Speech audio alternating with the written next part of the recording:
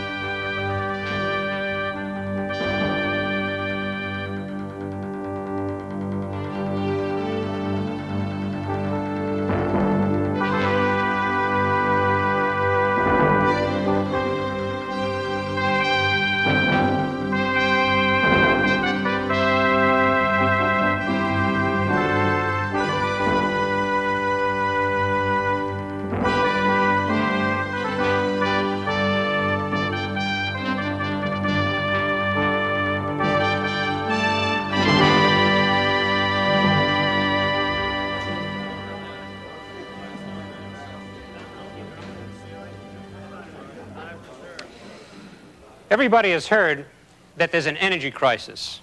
People are always telling us that we must help conserve energy. Well, I've got news for you. It's impossible. I don't mean it's impossible to conserve energy. I mean it's impossible not to. Energy is always conserved no matter what you do. That's one of the most fundamental laws of physics.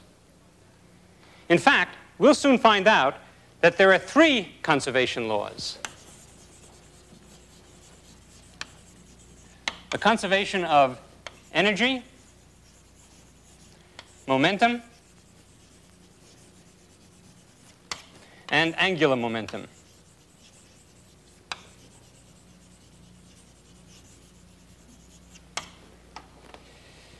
These 3 great conservation laws are the crown jewels of physics. 3 quantities that are never created or destroyed. The amount of them is the same now as it's always been and always will be forever. And so what is this crisis we keep hearing about? Could it be a breakdown in the very laws of physics? Just try to imagine this scene. The President of the United States, in the Oval Office, all 4 national networks are there broadcasting. He looks straight into the television screen, radiating sincerity, and he says, "My fellow citizens, in this hour of crisis, we must all work together to help conserve angular momentum." Now, wait a minute. Obviously, there's something wrong. Something is special about energy. But to understand what, we must first understand what energy is.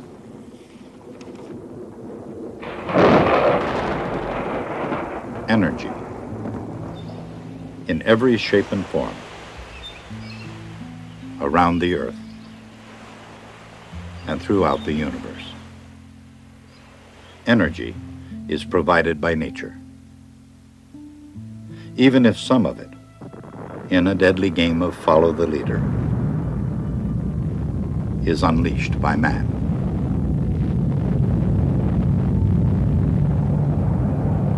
Energy,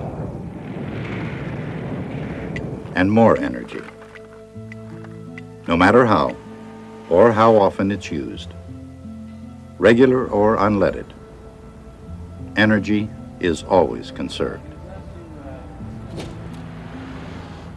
But if that's a fact, and the law of the conservation of energy says it is, why isn't there always enough energy at hand?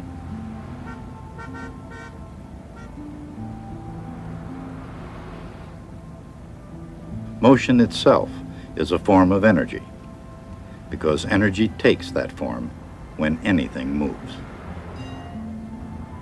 But if energy is always conserved, how do moving objects ever get started?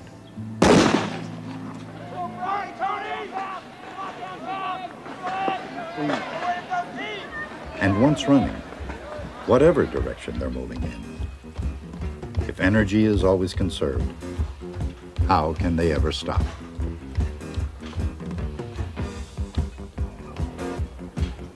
Some people work with more and more weight.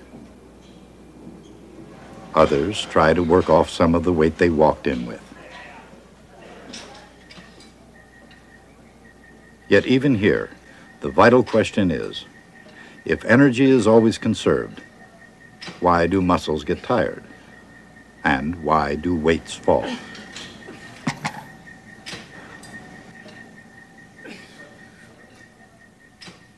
The answer, like exercise in general, has to do with work. In fact, part of the answer is work. And in exercising the conservation of energy, work has a precise definition. The greater the weight, the more strength required to lift it, of course. And the greater the height, the more work. Work equals force times height. When the work is being done near the surface of the Earth, the force in this equation is the constant force of gravity, which equals mass times the acceleration of gravity. So, work equals mass times g times height. Sometimes, force makes mass accelerate. But here, force is used to overcome gravity, to lift the weight to a certain height. In the conservation of energy, the role of work is to transfer energy from one place to another. From muscle into steel, for example. The barbell has energy because of its height. That's potential energy, which is given the symbol U. In a constant gravity field, the potential energy of any object is written as mgh. In other words, its potential energy is exactly equal to the work that was put into it. It's called potential energy because, at any given height, it's ready to go into action. The greater the height, the more potential energy stored in the weight. Potential energy that can change into motion. For all its ups and downs, potential energy depends only on vertical distance. But there must be an easier way to make the point. These machines, the mechanical ones, combine pulleys, cams, levers, and inclined planes that Galileo might have admired. A lot of expensive technology is at play here to increase or decrease, or just change the direction of the force needed to lift a weight. But no matter in what direction the force is applied, potential energy relates only to height. And the potential energy keeps changing. Every time anything moves up or down, potential energy by itself isn't conserved.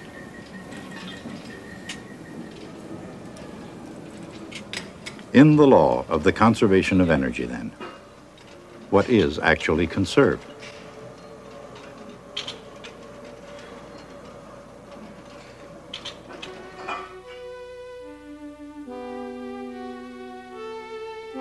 Toward the end of the 16th century, Galileo Galilei asked himself a similar question.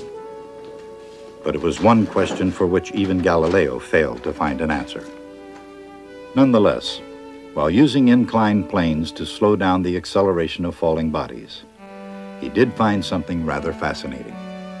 No matter what path it followed, the ball would return to its original height, almost as if the ball remembered its original position. Of course, Galileo knew that an inanimate object couldn't remember where it had been. But he realized the ball retained something very powerful. If not memory, he wondered, what did the ball conserve? The answer didn't come speedily, but speed is the key to the answer. Starting from the same height, no matter what the slope of the incline, when the ball gets to the bottom, it's always going at the same speed. The energy of the ball's original height is still rolling along, transformed into speed. Human movement beautifully demonstrates how energy can change forms. Pushing a swing may not seem like work, but it is. And it increases the swinging girl's speed at the bottom of the arc and her potential energy at the top. So, while the flow of energy from one form to another may be child's play, it all begins with a little work. A little work is force through a little distance. But it all adds up, or in the language of calculus, it integrates. If work is done against a constant opposing force, as in lifting a block from one height to another, the work is the difference between the potential energy at the two heights. That is, the change in potential energy. If work is done with no opposing force, the work is still force integrated over distance. But now the result of the work is to accelerate the block. In other words, it gains speed. So, what happens if we consider the interval in terms of speed?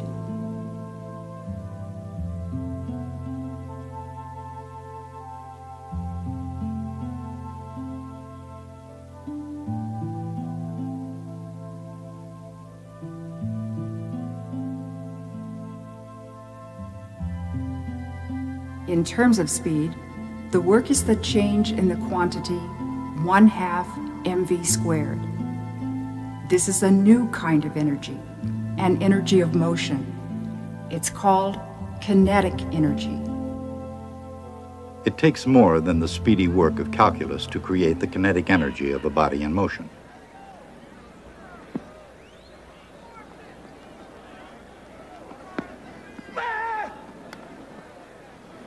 These athletes work their bodies up to maximum speed and then use that kinetic energy to launch themselves across amazing distances. Of course, when they do that, they lose the kinetic energy they've worked so hard to build up. But if there are only two forms of energy, potential and kinetic, and neither is conserved, how can any form of energy be conserved? There's a simple yet powerful explanation, but it takes a little leap of imagination.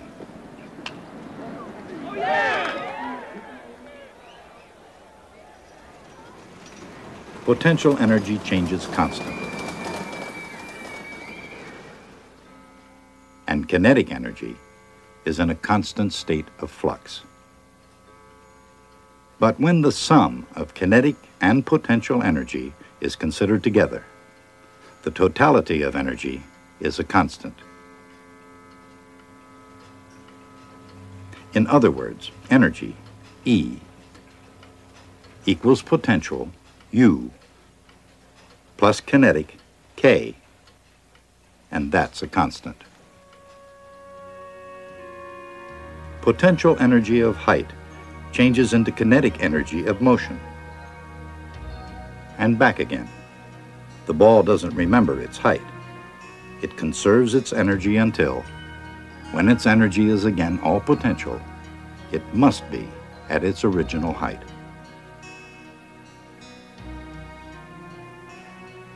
Turning speed into height can be both a spectacular feat of coordination and an impressive demonstration of the relationship between kinetic and potential energy. In this case, the faster the run, the higher the vault.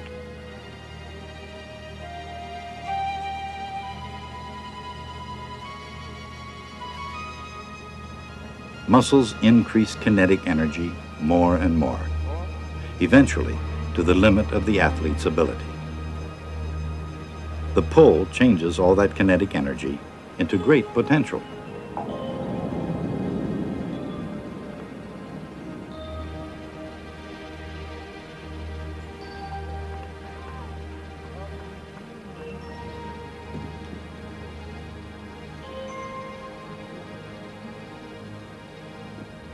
Suddenly, falling faster and faster, his accumulated potential energy changes back into kinetic energy.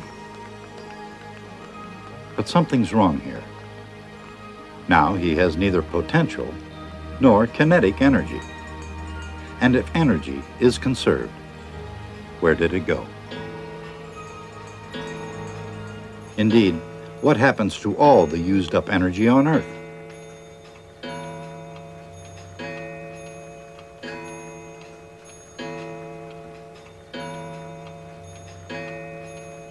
In the end, kinetic energy and potential energy alike hit the dust. Nothing on Earth moves forever. The conservation of energy, the law of inertia, Galileo's law of falling bodies, these are notions of science, not science fiction. But to visualize them clearly, it helps to travel beyond everyday experience to a world almost without friction, where astronauts find that things work the way Galileo said they should. And I'll drop the two of them here, and hopefully they'll hit the ground at the same time. How about that? Proves that Mr. Galileo was correct. It took 400 years and billions of dollars.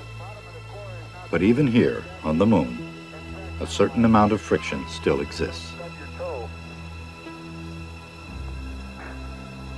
But with or without friction, these cosmic explorers aren't the only ones who can slip up. No, dadgummit. Jack Schmidt having a few problems.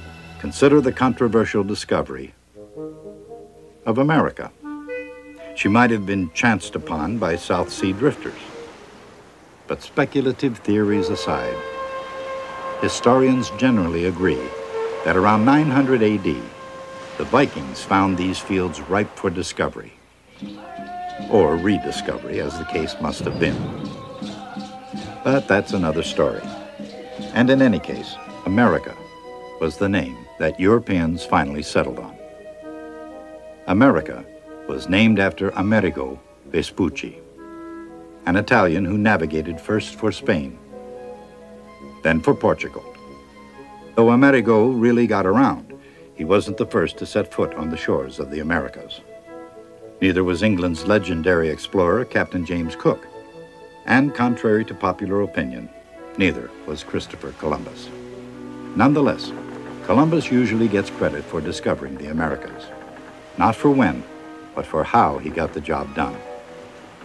Columbus discovered America so well, so very well, that nobody had to come along and do it again. Not unlike any new world, the continent of physics was, and still is, ripe for discovery. The frontiers are rigorous.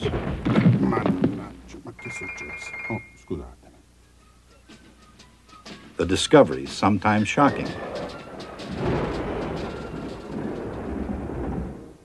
And often very controversial. But throughout the land of physics, the rewards can be greater than the hardships. James Prescott Joule gets credit for discovering the law of the conservation of energy. He wasn't the first to explore the region, but like Columbus, he returned with maps that, from then onward, the rest of the world could follow with confidence.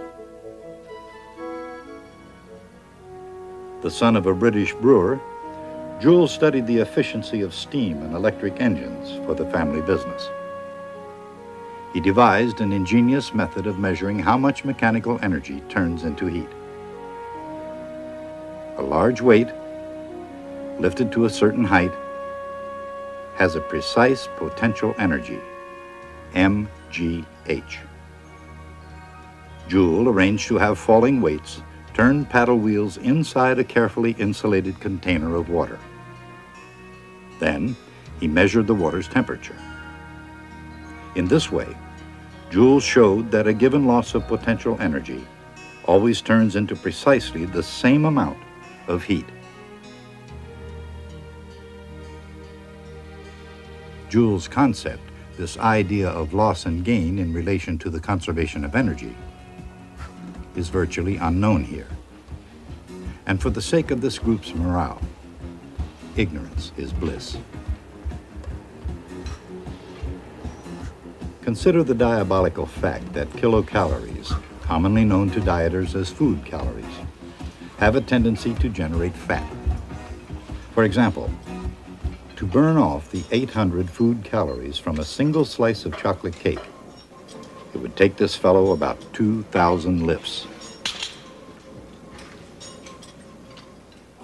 And when you consider that the purpose of all this lifting, pushing, dancing, and bending is to get rid of potential or kinetic energy, the fact that all energy in every form is always conserved would be very depressing news for these people. Conserve it? Not at all. They want to waste it, lose it, use it up, and work up a good sweat. This machine, for example, is designed to waste energy. In fact, it could be seen as an extraordinary heater. The kinetic energy of any falling object is transformed into another kind of kinetic energy. The vibrations of atoms have a number of effects. They jostle the nearby molecules of air, which creates sound waves. And they always generate heat. The heat spreads from molecule to molecule, dissipating the energy, but never destroying it. Not even one erg of it. Energy that seems to vanish into heat is merely spreading into random vibrations, increasing the kinetic and potential energies of atoms by exactly the amount that's been lost.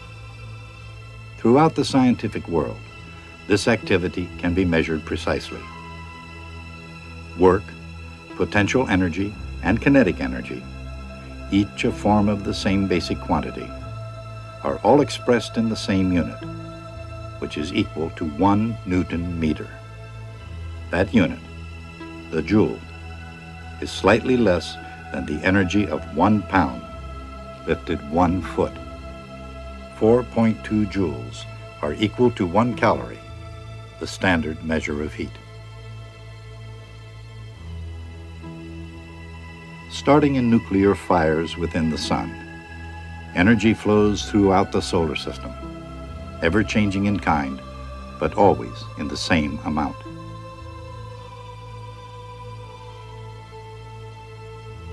It reaches the Earth as light rays that energize the planet and everything on it.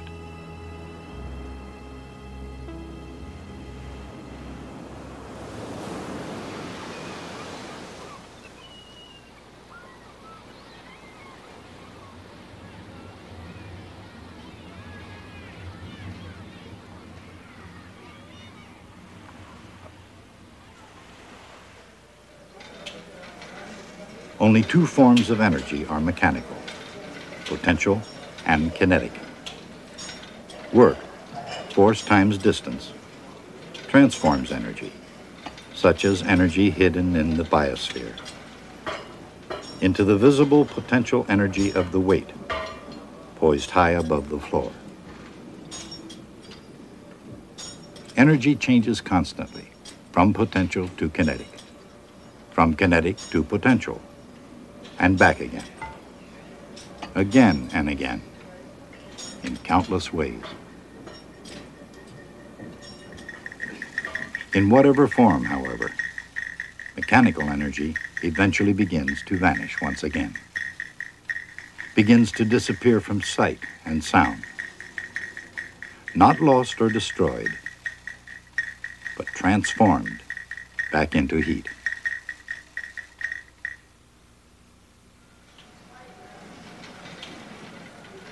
Energy is never lost and always conserved, but dissipated into the random motions of countless atoms and molecules.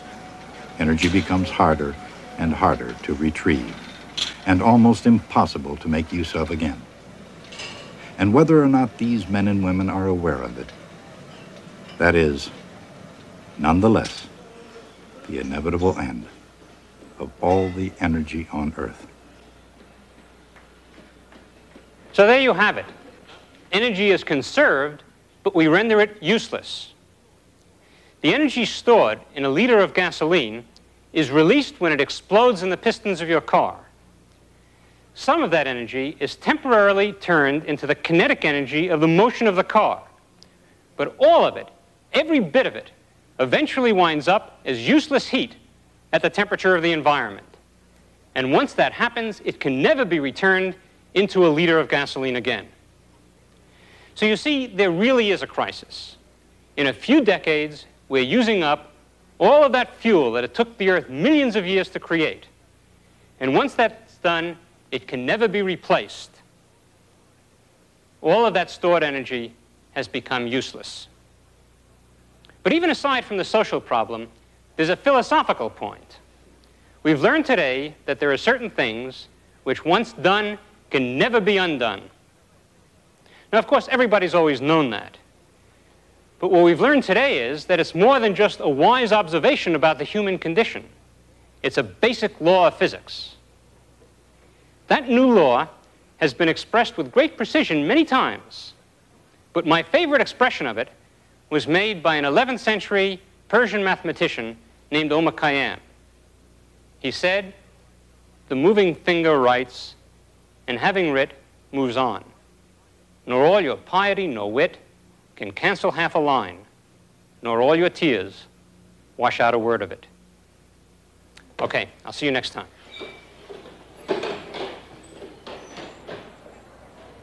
According to the law of the conservation of energy, although energy changes forms, the total amount of energy in the universe is always constant.